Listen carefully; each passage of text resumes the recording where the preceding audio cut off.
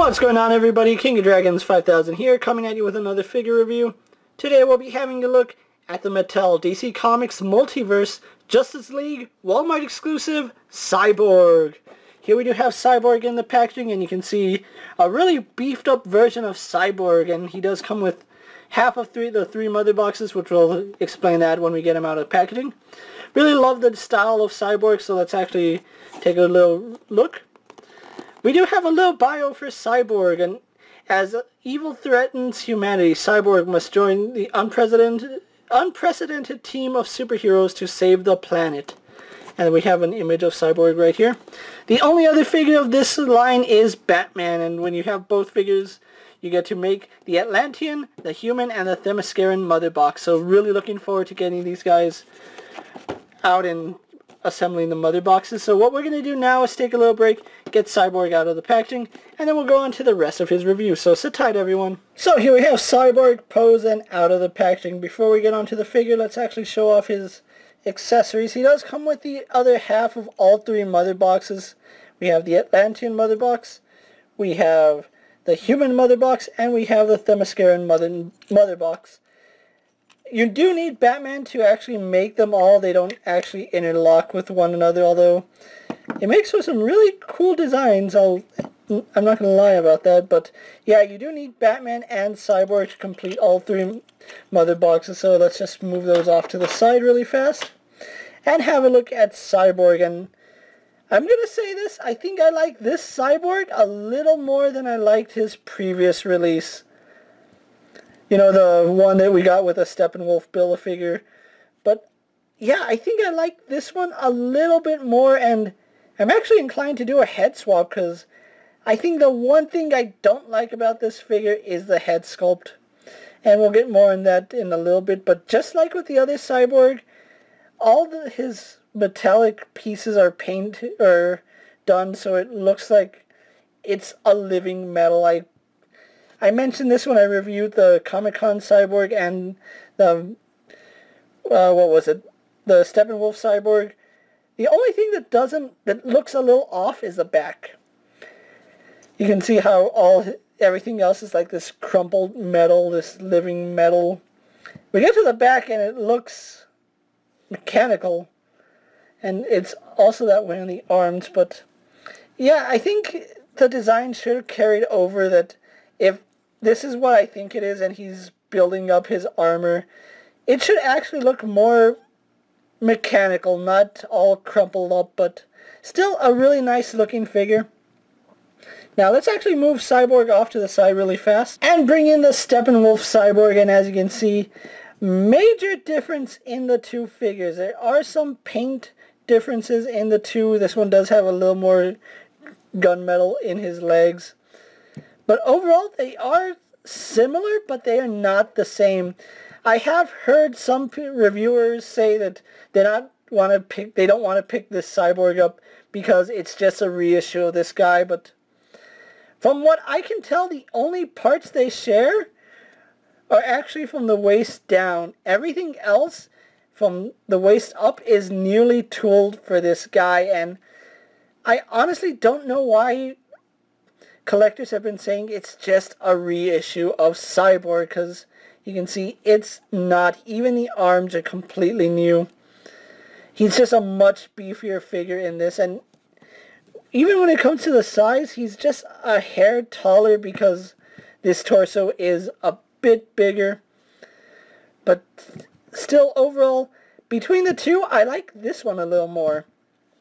Now, this one doesn't come with any accessories. However, his right arm still pops off, and you can go ahead and take that sound blaster and attach it to this one. So if you want to have this one with the sonic blaster or sound blaster, whatever it is, you can actually have it on him, which I'm actually inclined to do that. And in case you're wondering, yes, you can peg this arm on, but you can see that there's a lot of wiggle room there. So it's not advised you can put the bulky arm on this Cyborg. But that's a really nice fit. I do like the way that looks, and that's probably how I'm going to have mine posed. Let's actually get his arm back on.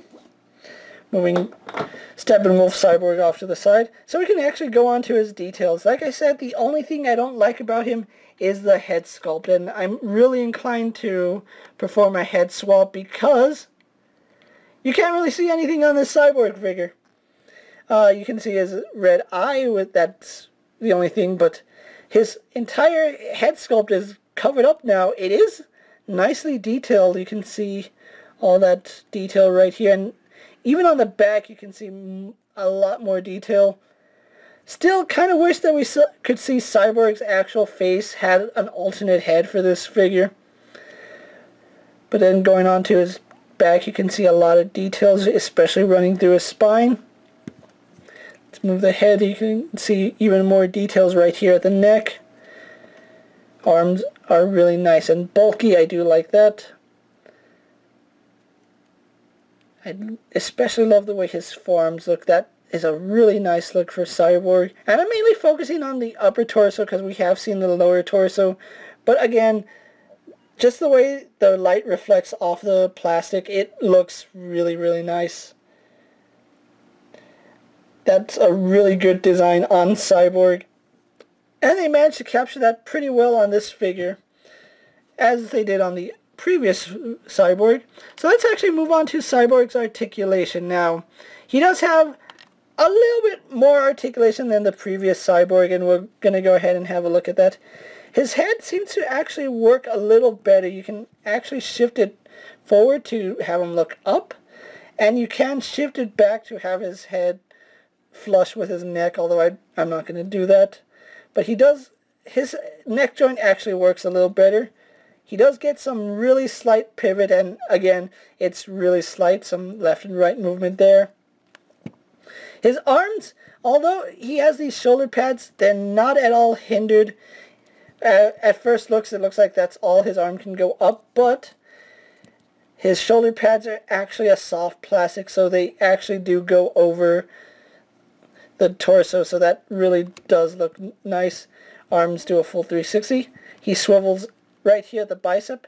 He is single jointed at the elbow, and now this is where the articulation on the arms is different.